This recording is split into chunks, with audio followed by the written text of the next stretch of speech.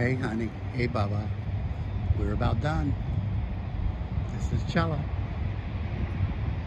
Chella's a 2005 Hunter 456. She's 46 feet overall. She's just been about completely, painfully retrofitted, including solar and lithium and a water maker. She's very easy to single-hand and sails very nicely. So far, I've sailed her about 3,500 miles, mostly single-handed, some with my son, the big boy Peter Dickinson the Great. It was a great way to find the things that need to be worked on.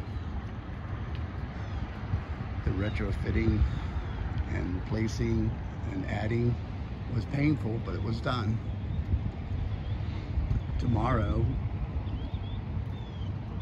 at slack tide, I will untie the boat and head off.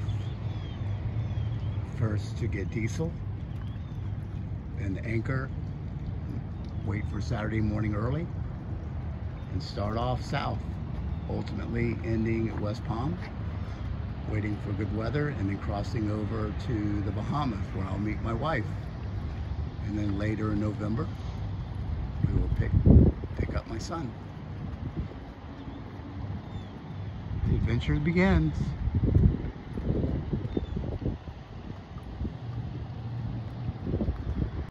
Right now we are at Hidden Harbor Marina, which is at US 1 and King Street in St. Augustine, Florida. It's a very nice marina. They were very kind to us. They gave us what I think is their best spot because we come and go so often. I think in the last year, I've been gone about 3.5 months, but we will leave tomorrow morning at low tide, right as the tide starts to come in, and we will come out and go to the fuel dock at the St. Augustine Municipal Marina. I need the tide to be incoming, so it's going against me as I land and leave. This doesn't give you a good idea of the distance between the fuel dock and the other dock, but there's not enough room to turn around. So I'll bow thruster off and then let the tide kind of push me as I continue my turn. That's about 4 miles. It'll take about an hour. From the fuel dock, we will go out and we wait for the Bridge of Lions to open. They open every 30 minutes on the hour. And then from there, there's the ocean. We will come over to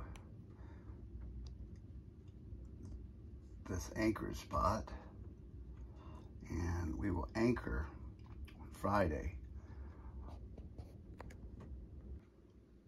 From our anchorage by the Volano Bridge on Saturday morning, as the sun comes up, we'll ease out into the ocean. It's really not that dangerous. It's not that bad.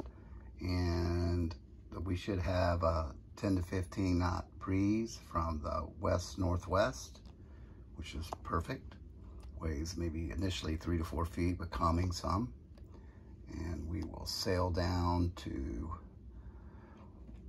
Cape Canaveral, be about 15 miles offshore, and continue to sail down to Fort Pierce. And that should take about 35 hours. It's about 170 miles. So it's an all-night sail. Up at Cape Canaveral is a place to stay on your toes. I've done that twice, and each time I had to dodge cruise ships and tankers coming in. But it should be an easy sail.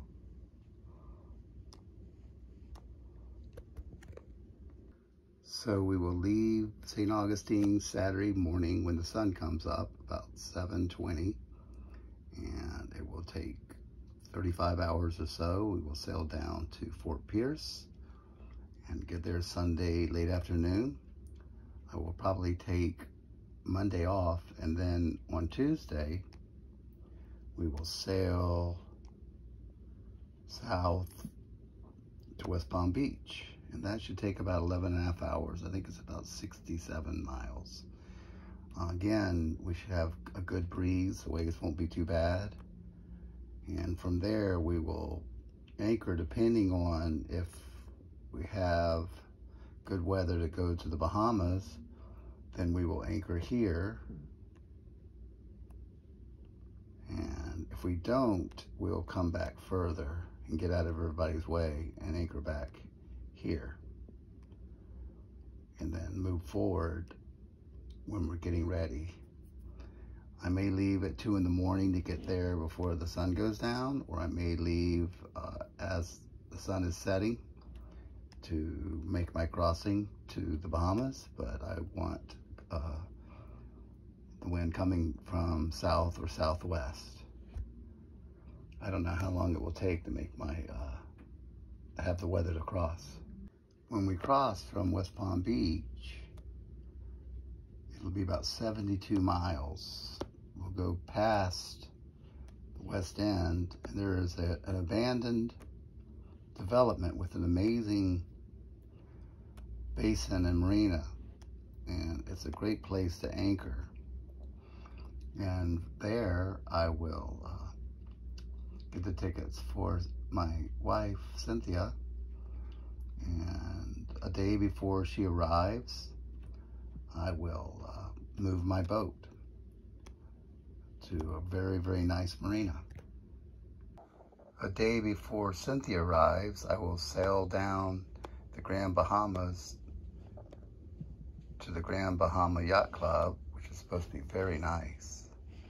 And from there, it'll be easy for me to go pick up Cynthia at the airport. I have to be there since she has a one-way ticket. I have to show her the documentation that she's going to be on the boat.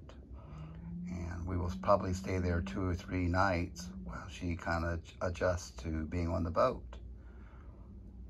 And at that point, we'll reverse track and we will come back to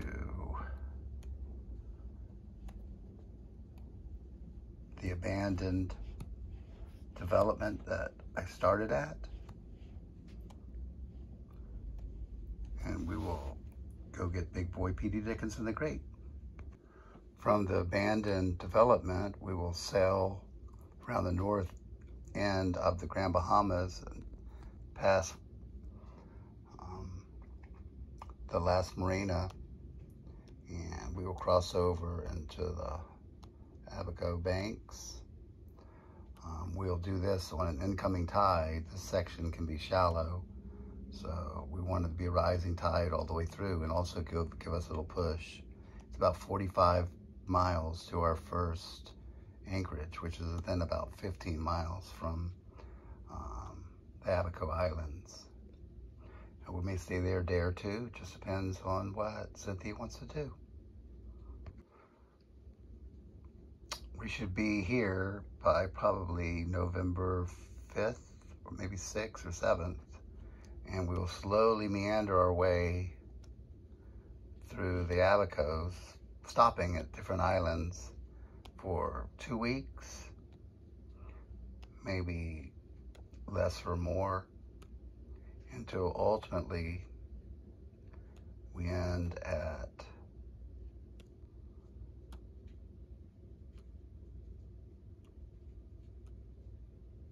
Marsh Harbor.